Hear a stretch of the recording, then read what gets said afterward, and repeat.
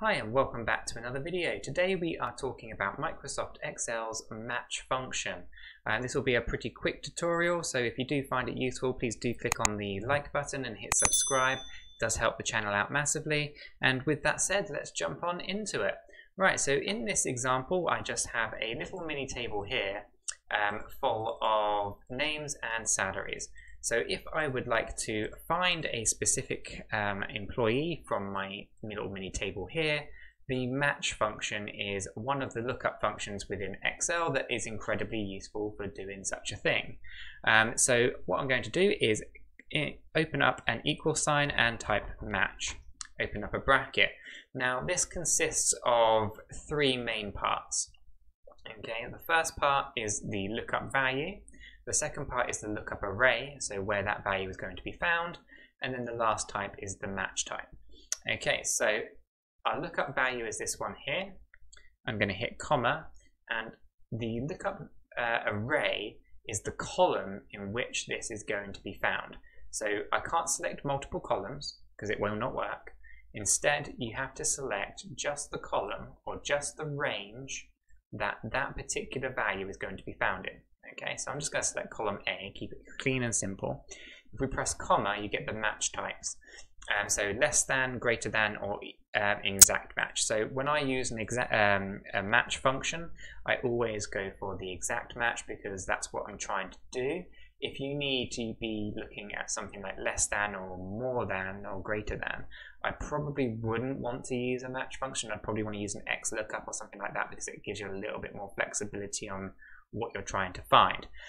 But for this example, I'm going to keep it nice, clean and simple and just put a 0 for an exact match and close the bracket, press enter. Now what this is doing is it's actually returning the row number in which the record is found. Okay, so if we just look down here and find Daniel, you can see he's in row 5.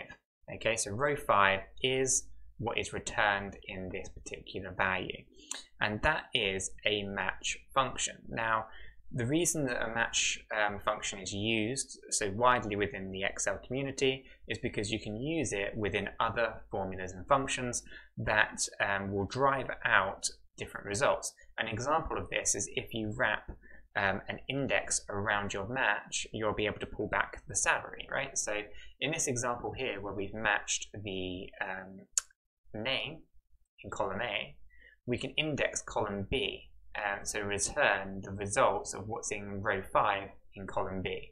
And to do that, just at the beginning of our match function, we just type index, open up a bracket, select column B, and just press comma. So now if you look at this formula, we have the index, the column that we're actually indexing, and then our match formula after.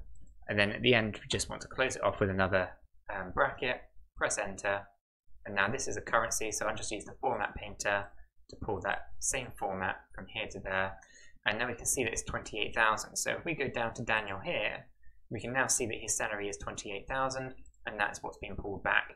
So the way this is working is it's looking for Daniel within column A, it's finding the row that Daniel is sitting on, and then we're saying to Excel, okay, now we know it's on row 5, we want to bring back whatever is in row 5 but from column B, and that's our index. Okay, and that is a match and index formula and function combination. If you guys found this useful, please do click on the like button, hit subscribe and tap that bell if you want to be notified of all future releases, and I will catch you guys in the next video.